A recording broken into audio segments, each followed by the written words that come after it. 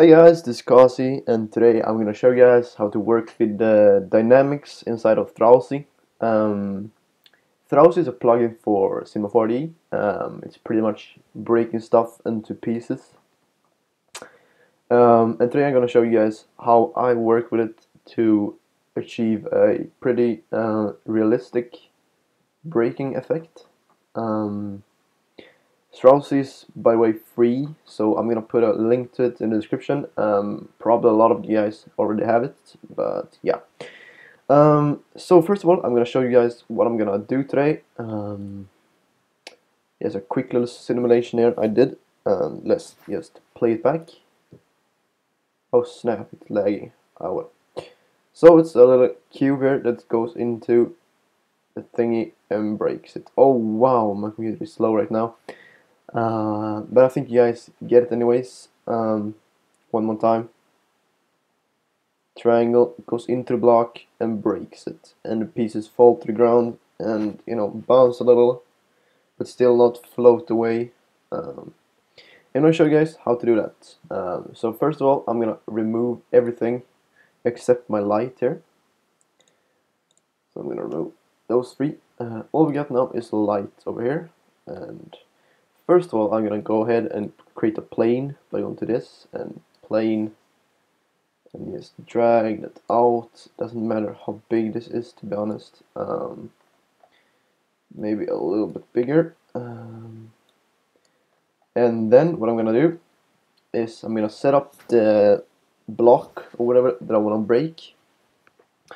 This will work with text or models or whatever, so it's really useful for cool animations in cinematics and stuff, so really recommend this. Yeah, I'm gonna drag it out, drag it up a little bit, maybe not that big actually. I'm gonna drag it like this, I'm gonna turn it sideways, like nice little angle like that, gonna drag it up a little bit. Like this maybe.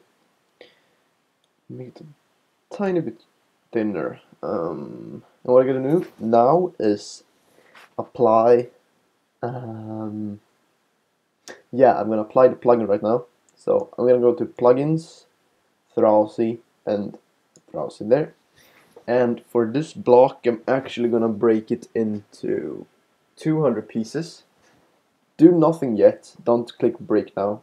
What you're gonna do now is go to dynamics, set the mode to on collision, and now you get to go to break it. So I'm gonna click break now, and it's gonna start breaking into pieces. This can take a little bit of time, I guess.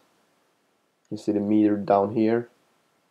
And oh, by the way, the reason that I'm not doing tutorials on my PC yet is because I haven't managed to figure out how to record screen properly yet, so for now it's on Mac only, but I'm eventually gonna switch over to PC too and gonna show some cool stuff on there, because I obviously have a better machine there. But yeah, and it looks like it's pretty much done, or maybe not. It's smoothing out the edges right now, I think.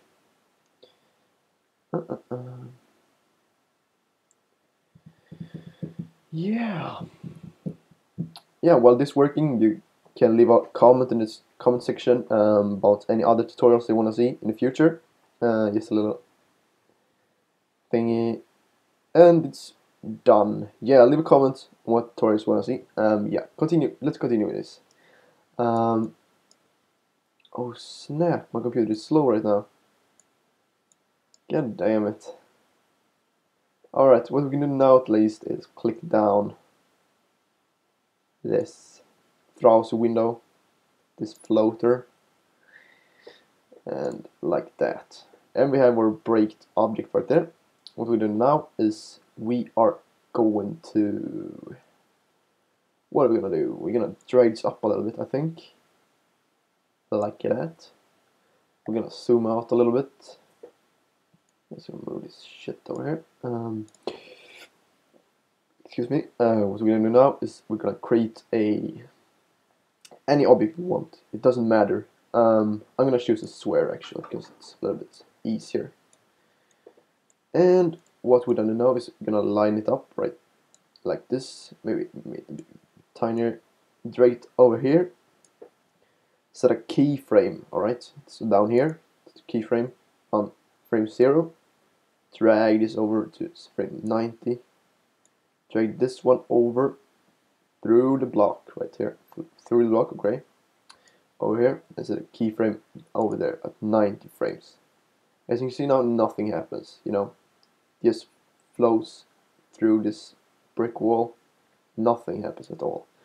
So what we don't need now is apply a tag to the sphere, whatever. I'm gonna right click on the sphere, sphere. God damn, that word is so messed up to say. Over. We're gonna apply a tag here, dynamics body tag, or dynamics tag, dynamics body. The tag is located right there, as you can see. And I'm gonna go down and edit this a little bit. I'm gonna go to dynamics. I'm gonna go to the trigger. I'm gonna set that to at velocity peak. Alright. So right now it's a pretty good start to this. I'm gonna show you guys what I've done so far. Bam. Alright. But as you can see right now, it doesn't really look that realistic, and the pieces go through the plane. So what we're gonna do is we're gonna apply another dynamics tag to the plane, and we're gonna go to dynamics on that one too, and set the trigger mode to what was it? At velocity peak, right? And that pretty much makes it a solid plane, so nothing can go through it in animations, and that's what we want. We can also turn up the friction a little bit, so the pieces don't slide too much. I set it at 105% here. Then you can go over to the cube, the Thrausi object here. I'm gonna go to that dynamics tag, go to the collision mode, or collision flare, or whatever. Fuck. I'm gonna set the bounce to like 10%. I'm gonna show you why later. And friction, I'm gonna drag it up to like 40. Collision noise to 1.9, 1% maybe. Yeah, what we get now is this animation.